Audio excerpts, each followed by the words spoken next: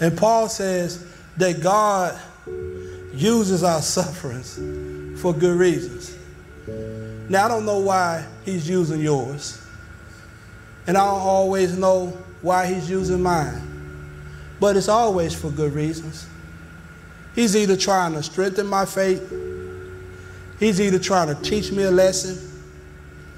Something he's trying to get me to see that my eyes has been closed to for so long.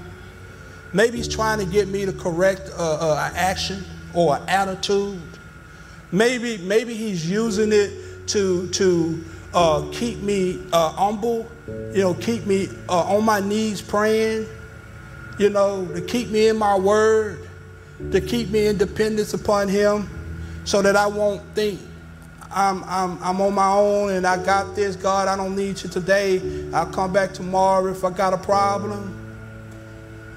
But whatever it is, God uses our trials and our sufferings for good reason. As you think about Joseph, Joseph was one of my favorite people in the Bible. If you think about Joseph, all the stuff that Joseph went through, Joseph hated by his brothers, Joseph thrown in a pit, left to die, Joseph sold into Egyptian slavery, Joseph working in Potiphar's house, Joseph accused of being a rapist, Joseph thrown in prison, Joseph forgot about in prison, and he spent all these years, and then next thing you know, God uses his gift, and he's number 2 in Pharaoh's palace.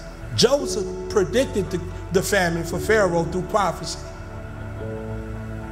Now, the famine takes place, and so now people are coming to Egypt for food. Guess who shows up too? Joseph's brothers. Now Joseph had the opportunity right there. Is he gonna hold a grudge, or he gonna forgive? And then this is what the words, and this is the famous words, and y'all heard this before, you heard it in songs, but it came from scripture first. He says, you meant it for evil, but God what? God meant it for good, that we can save people's lives.